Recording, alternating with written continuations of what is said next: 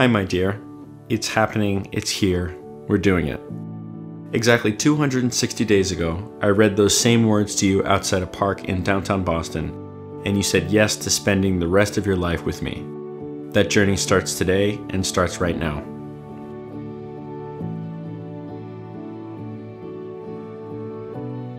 Alex, while this day looks different than what I always pictured, the man I am committing to is more than I could have ever imagined.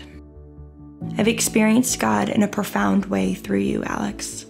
Your patient love, your contagious joy, your desire to serve others, all of these things have not only drawn me into you, but also pointed me to Jesus. It is with overwhelming humility and joy that I say yes to you today. Before this crazy day gets going, I wanted to share my thoughts and desires for how I will love you, my wife. I can't say that I will always agree with you, but I promise to listen and consider where you're coming from. I respect what you say and what you bring to the table, and I want you to always know that as true. I promise to commit myself fully to you, to love the person you are today, and to continue loving the person you're becoming for the rest of our lives.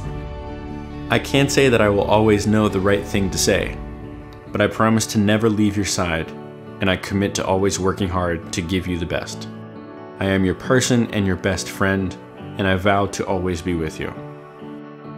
I promise to always be your best friend, to listen to you intently, laugh with you often, and point you to Christ.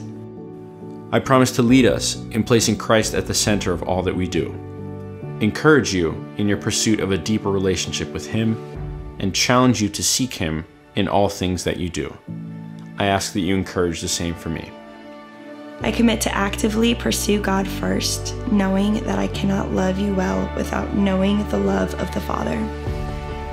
Today, I choose you to be my wife, and I offer myself in return for all of life's challenges and experiences starting today and for all of the days of my life. I commit to lean into the messy, scary, and vulnerable parts of life and marriage with you, knowing that it's all worth it. You are worth it. Our family is worth it. And finally, I commit to building a life with you that brings glory to God. All these things I promise to you and to God. I love you, Alex Montero.